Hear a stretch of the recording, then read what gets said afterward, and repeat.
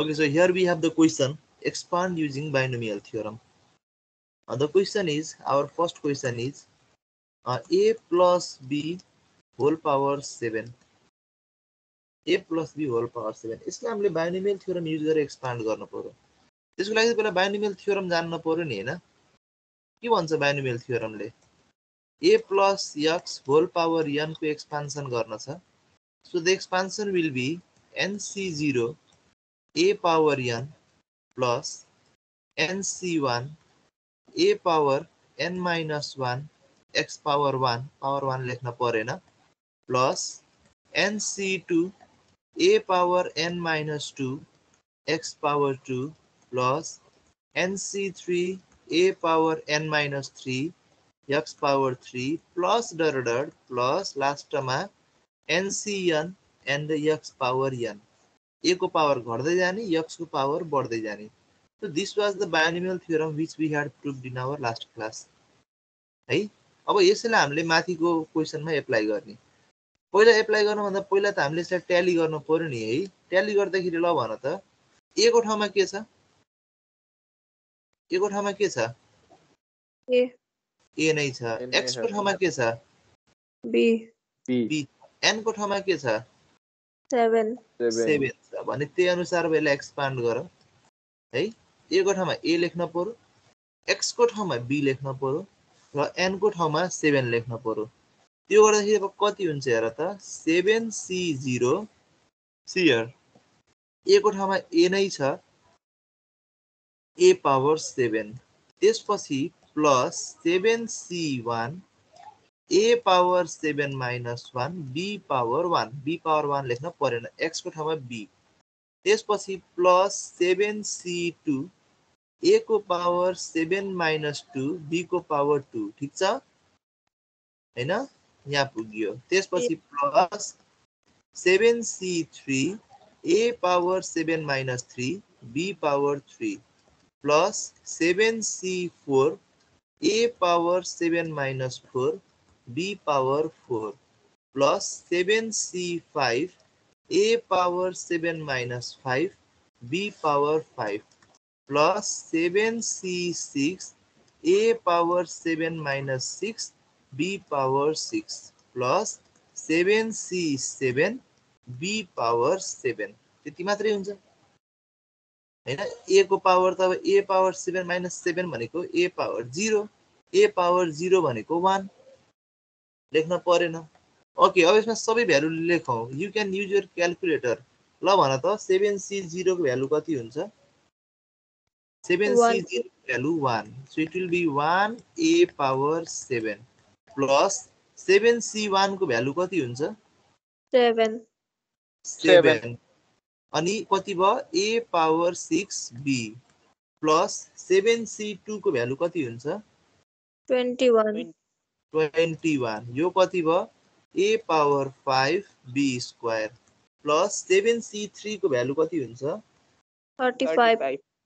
35 a power 4 b power 3 plus 7c4 को value 35 a power 3 b power 4 हैन.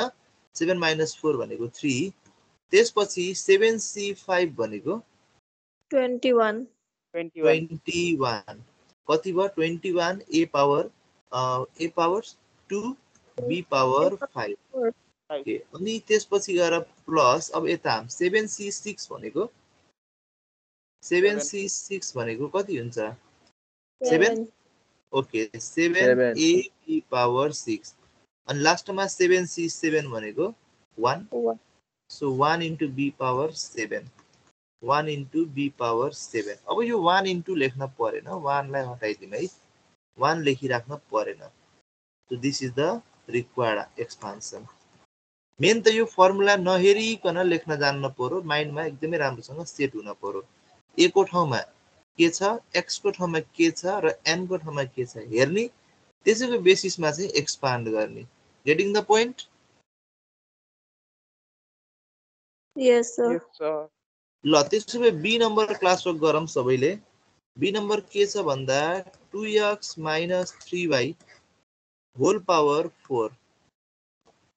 Lot of you expand it using binomial theorem. यसमा पहिला tally गर्दाखेरि a को ठाउँमा के छ भन त x 2x 2x x को ठाउँमा के छ -3y -3y अनि n -3y छ है -3y a को ठाउँमा 2x x को ठाउँमा -3y र n को ठाउँमा 4 okay accordingly go ahead now expand it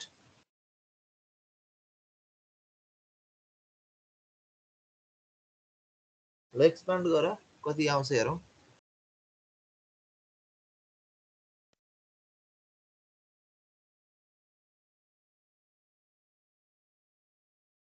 अस्तिको कसैको क्लास मिस भएको छ भने मैले अस्तिको फर्स्ट क्लासको भिडियो मैले बनाएर युट्युबमा अपलोड गरिदिएको छु बाइनोमियल थ्योरमको फर्स्ट क्लास चाहियो भने त्यहाँबाट गएर हेर्दा हुन्छ है हामीले यो त्यो क्लासमा यो थ्योरम प्रुफ गरेका छौं र यो थ्योरमको चाहिँ स्टेटमेन्ट र प्रुफहरु सबै गरेका छौं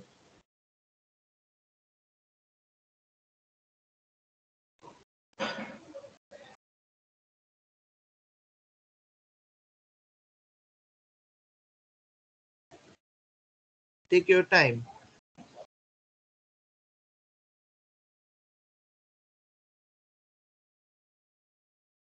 बिस्तारै गर बानी परेको छैन नयाँ कुराहरु पढ्दै छौ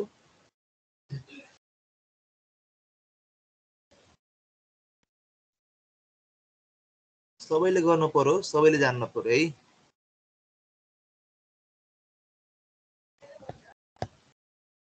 फाइनली कति आउँछ हामी हजुर यो NC0 वाला एक्चुअली भन्दिन न NC0 को भ्यालु 1 हुन्छ नि कसरी मतलब त्यो एक्चुअली भन्नु थियो नि n को फ्याक्टोरियल वाला फर्मुला के NC0 भनेको कम्बिनेसन हो हैन कम्बिनेसनमा हामीले कम्बिनेसनको फर्मुला लाउने हो जस्तै यहाँ हेर त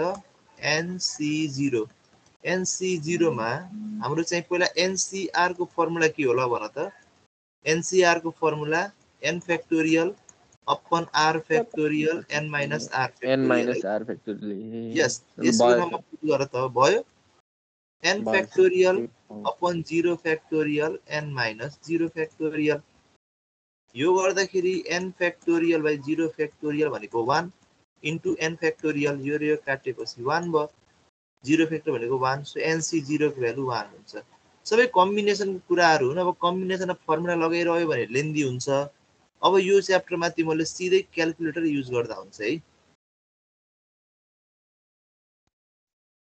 बुझ्यौ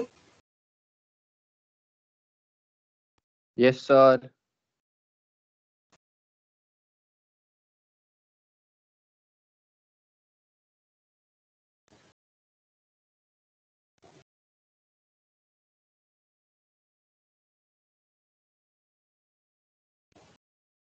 ओके कति आयो यसको